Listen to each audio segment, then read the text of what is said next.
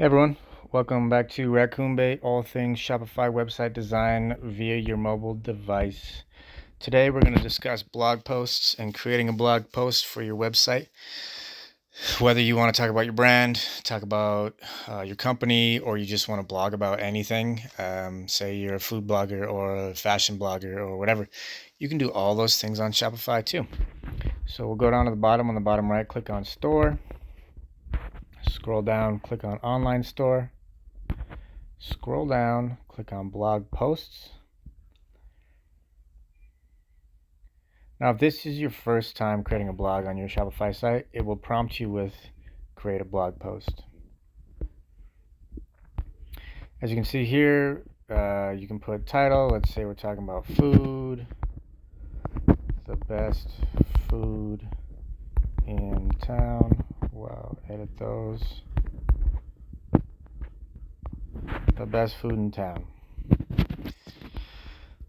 Like most writing type programs, you have options for how you want your paragraphs to be. If you want certain sizes for your heading, if you want to bold, italicize, if you want to change the color of your font, if you want to align it in the center or the sides. You can create tables, you can add images. When you're adding the images, you can even change the size of the image. So if you wanted small, tiny, big, banners, an entire background as a wallpaper, you have all those options here. You can add video snippets.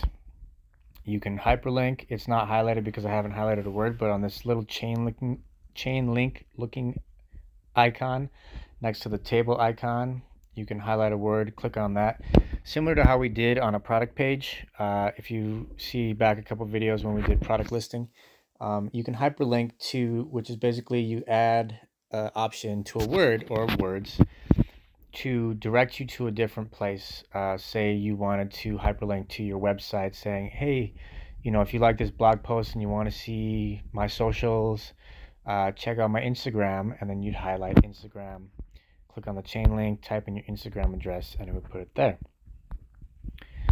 So that's basically it. I mean, it's like any blog type thing or anything you're writing on in a app type program where you can, write a bunch of stuff, add photos here, add photos there. Shopify has an area we can have themes for your blogs and themes for pages. So that can help you if you don't want to try to design it yourself. You can kind of have a theme that helps you in guiding you to do that. After you've finished all that, or say you wanted to just check out some other things, you can add an excerpt. So an excerpt is when you go to the blog pages on your menu, you would see, you click on blogs and it'll give you a new page that shows all the blogs you've written. And the blog excerpt says, this blog is about food. I hope you are hungry. Check out this site all about food. And the next one is, I did a write-up on all things steak related or all things gluten-free or whatever the case is. So just a little quick description so people don't have to click on every blog post that you've done to see what it's about.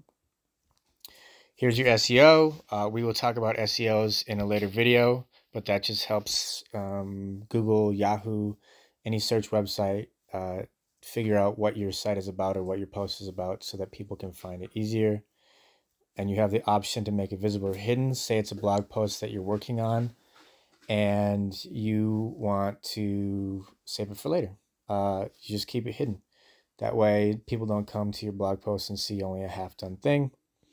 Your featured image will show up on that blog post site that I told you, or page that I told you about, where people click on your blog posts from your menu.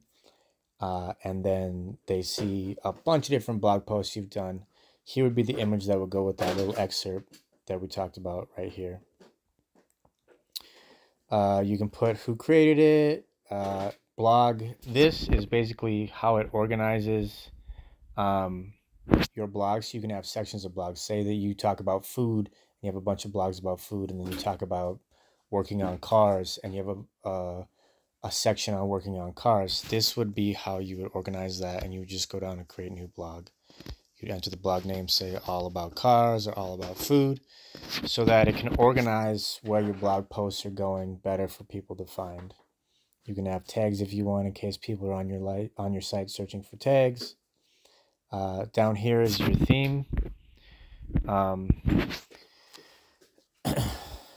I don't know if our current theme has blog post themes, but there are many free themes that Shopify provides that are specific to blog posting.